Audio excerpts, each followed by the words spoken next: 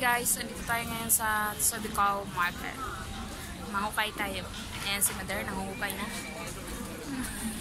Hi Mother! Hi! Are you okay there? Yeah.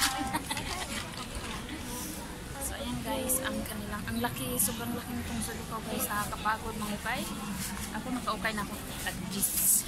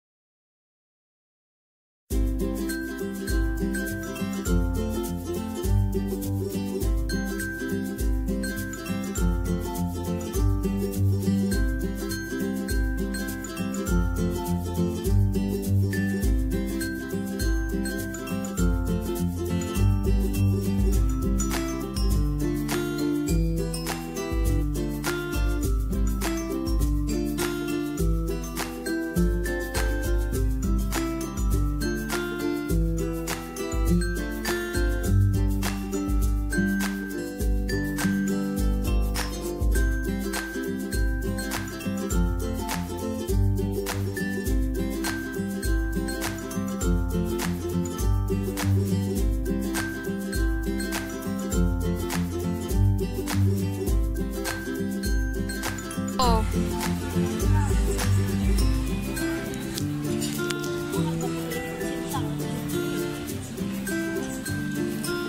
Mahal girls.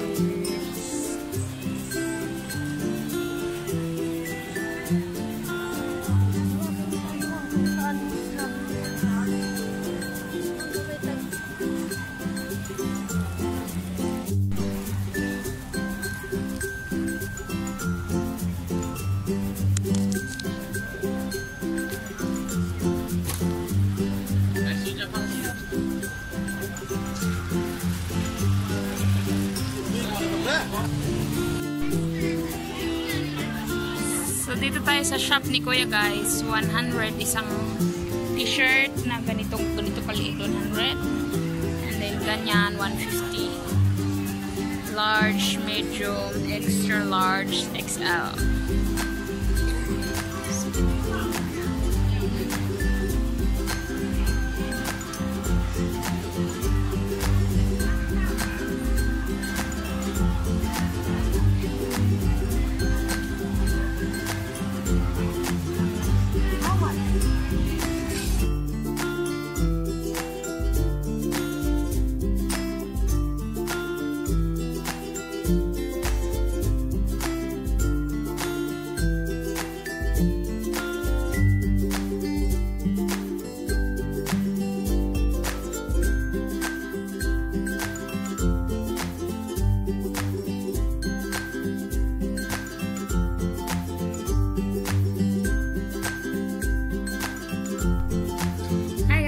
Nakarating na rin tayo dito sa ating bahay. Papakita ko lang sa inyo guys yung mga pinamili ko. Konti lang naman yung nabili ko kasi wala natin yung money. So, konti lang yung i-hold ko sa inyo. So, ito yung una ko. Ito yung nabili ko. Come on. This is only 200 baht guys. Kumo ko siya. Lambot kasi nito kaya binili ko. Hindi ko alam kung anong size. Super lambot ito guys.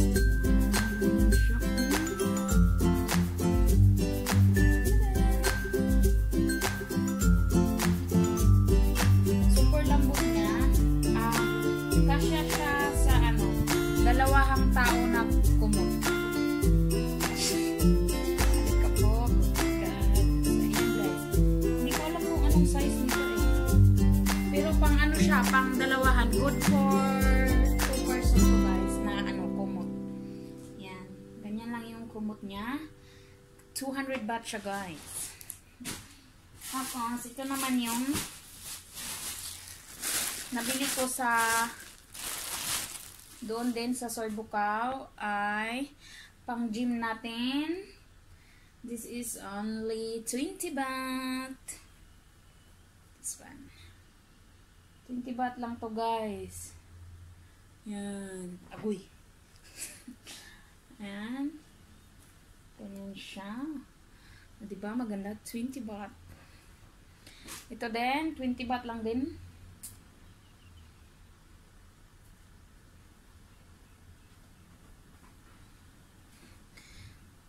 Sa ano lang to guys, ukay-ukay. This is made in China. It's made in China guys. Pang gym natin yan guys, pang gym. Ito naman ang isa pang tag 20 baht. At siya.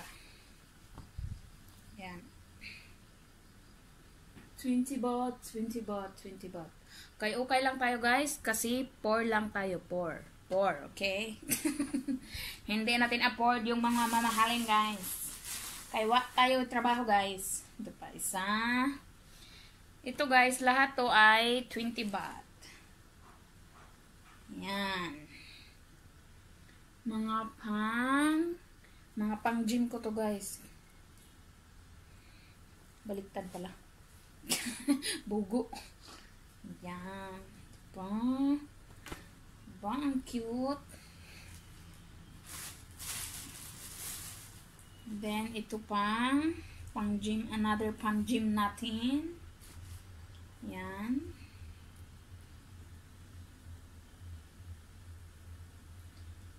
Tapos, ito naman yung likod. Okay guys, yan yung likod natin. Yan, ito ang cute nito oh. Ewan ko lang kung magkasya to sa akin. Ang size nito ay medium. Medium ang size guys. This is made in China.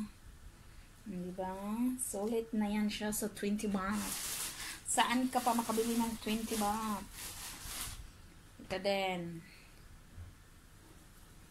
Lahat ang binili ko guys ay mga pang gym lang talaga kasi yun lang yung wala na ako. Mga pang gym. Mayroon naman kaso paulit-ulit na lang yung mga suot ko sa pang gym. Kaya bumili ako. Ito pa. Diba? 20 baht lang siya yan guys. 20 baht lang. Ang cute. Bang size nito. Oh, this is made in Vietnam. This is Old Navy guys. Ang tatak is Old Navy. And then I have here one more. Yan.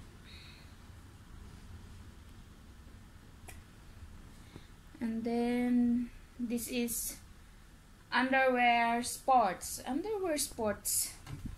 Yun guys, ang tag 20. Meron naman tayo ditong tag 10. Ito yung the best na nabili ko guys. Tag 10, diba? Nakunot na. Ayan. Ang gym din siya guys. Ang ating tag-gis lang to guys. Tag-gis. Doon sa unang inupuan namin ni mother. Doon ko siya nabili. Yung unang video. Yun. Ayan. Sulit na siya guys sa 10 baht. Diba? Kasi ukay-ukay lang naman siya. Ukay-ukay. Ang hilig kong mangukay. Kaya lang nakakapagod talaga pag nangukay. Ang sakit dito. Grabe pero tiis ukay. Kasi mura eh. Tapos ito ang cute nito oh. Pang gym ko rin siya guys. Yan. Yan. Ito naman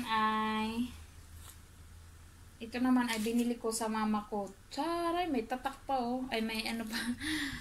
$4. Size small.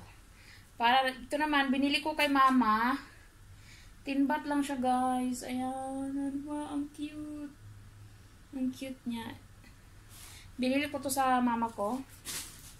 Ito din. Sa mama ko din to. Kasi si mama hindi mahilig mag-bra. Kaya ang binili ko sa kanya ay mayroon na siyang ganito. Ganito para masapong yung totoy niya ba dito ba? Masapong yung totoy niya dito. Oh. So mayroon na siyang ano pang bra sa loob. So maganda to para sa mama ko. So ayan guys. Ayan.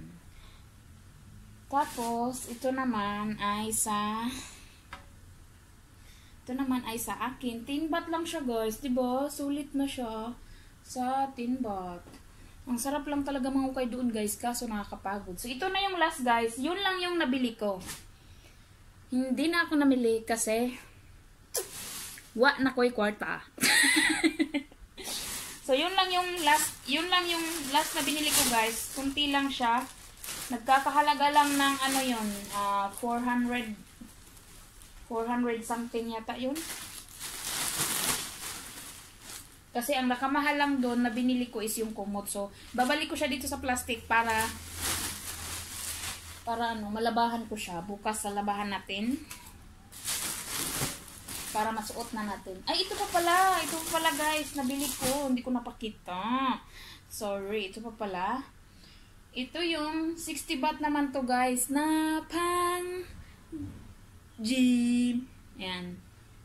60 baht lang siya guys. Sulit yung tila niya. Yan. Ito, hindi ito sa ukay-ukay ko nabili. As in, naka display. Siguro, hindi lang to nakapasa sa, standard. Kaya hindi, kasi hindi pa siya suot. As in, bago pa talaga siya. Mayroon lang siguro to ditong something na hindi nakapasa sa standard. Kaya, bininta nila ng mura. This is only 60 baht, guys. At ito pa yung isa. 60 baht lang din siya. Doon ko din siya nabili sa Bukhao. Pang gym ko rin siya, guys. So ayan.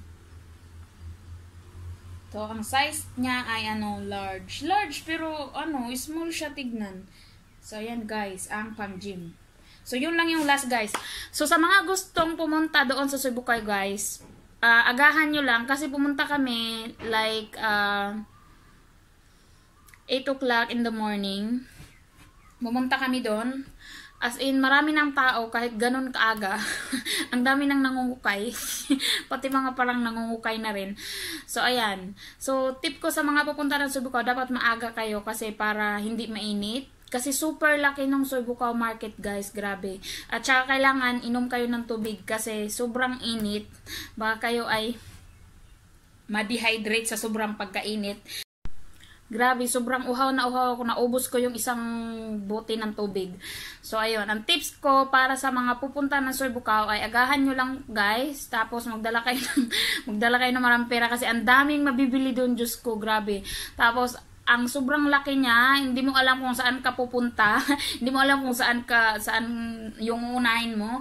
So, dapat talaga guys ay maaga kayo doon para maaga tapos mas marami kayong mabibili maraming time na maano nyo. Kasi pag maaga maganda hindi mainit. So yun. Ang daming mabibili doon guys. Grabe. Pera lang ang wala. Yun lang po ang vlog natin for today guys. Maraming salamat po sa panonood sa video ko. Thank you very much. Bye bye everyone. See you again on my next video.